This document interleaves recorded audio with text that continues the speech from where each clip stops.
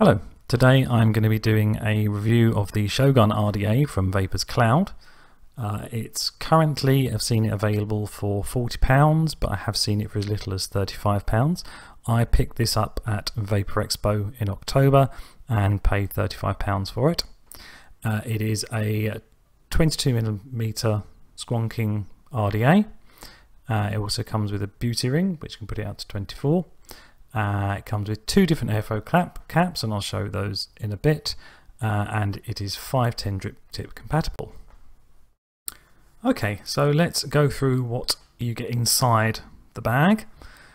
You get a bag of spares. You get two top caps with this, which I think is very good. You get a slightly open airflow drip tip and a more restricted airflow cap, not drip tip, cap.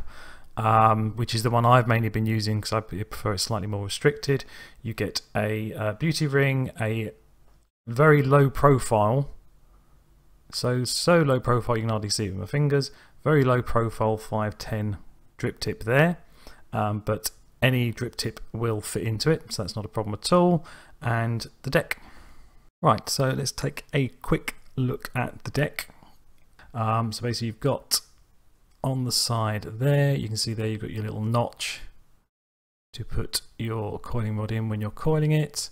The grub screws and the holes for your coils are very big. I've had no problem getting Claptons in there or anything. You can fit anything, pretty much any size coil you want in there, and it is a nice wide between screws inside the deck to put your coil in, and it is quite a nice deep juice well. And the thing I like about it as well is that the squonk pin is flush with the bottom of the deck, so when you're squonking it will take out all of the juice that isn't being used. So it's very good, and it's very difficult to over squonk this.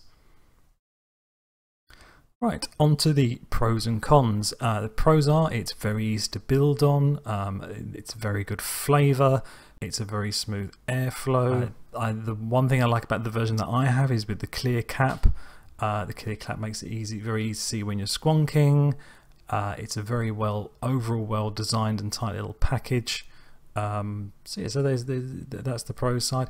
From the cons, it's not really a con, because I think how this is designed is shouldn't need to adjust the airflow, but the fact that you can't really adjust the airflow with either of the caps, I think you would have to put that down as a con. It doesn't bother me. It hasn't affected the way I've vaped it. It hasn't affected my enjoyment of it.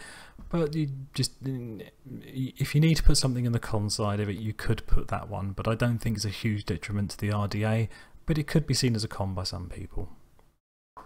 Right. So in conclusion, would I recommend it to somebody to buy? Certainly, yes, I would. It's a very good RDA.